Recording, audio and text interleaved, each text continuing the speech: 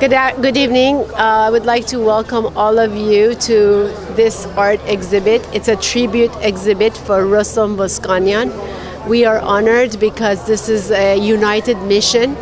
between three foundations: Melik Voskanian Foundation, Armenia School Foundation, and Ararat Cultural 70s Committee, Arts Committee. And we are here together as a joint mission to honor and pay tribute to a beautiful man, a sculptor, a teacher, a painter, and an architect. He was very famous in the Iranian Armenian community and in Armenia itself. And today, after 1 year of his passing, we are honoring his life, his legacy, and his work. And we got together here with a collection of his art pieces, paintings, and sculptures. And we're hoping that all the proceeds and funds through ASF will be going to Armenian schools and villages in Armenia.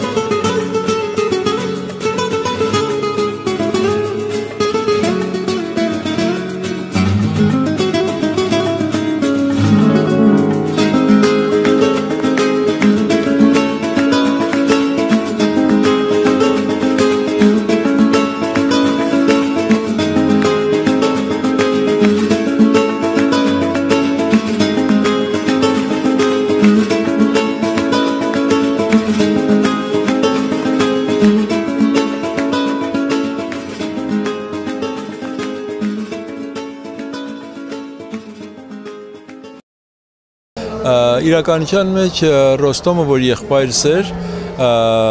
շատ զբաղված էր նկարչությամբ, մեծ մասամբ իր ժամանակը դնում էր նկարչության եւ արձանագործության վրա,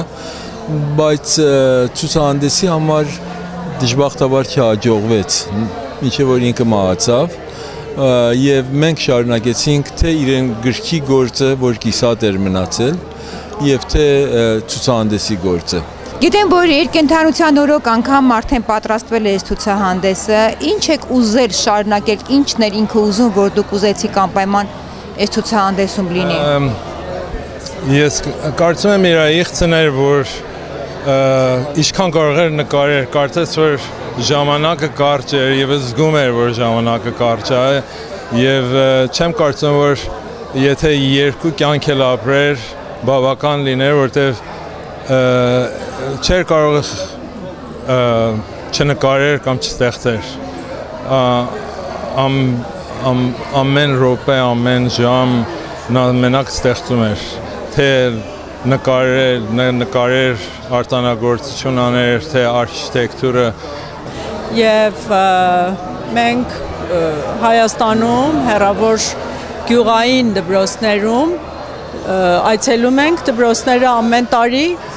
եւ այն դպրոցները որ կահույք չունեն շատ հին է իրենց կահույքը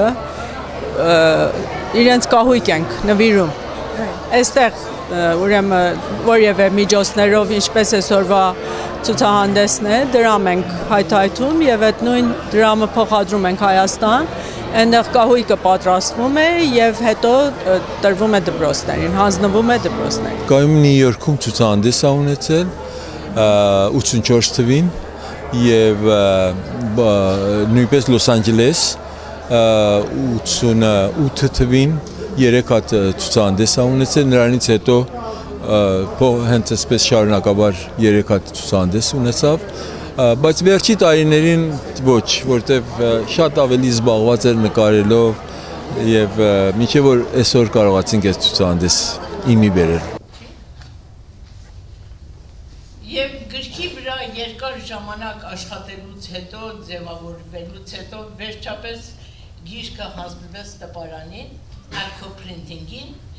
եւ նրանից հետո մեծ պատասխանատվություն էր Արամ Երեմյանի վզին տնօրենը ուրեմն ալքոփրինտինգի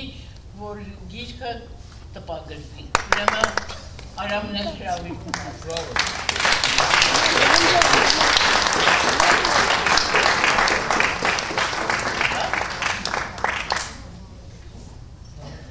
Եվ վերջապես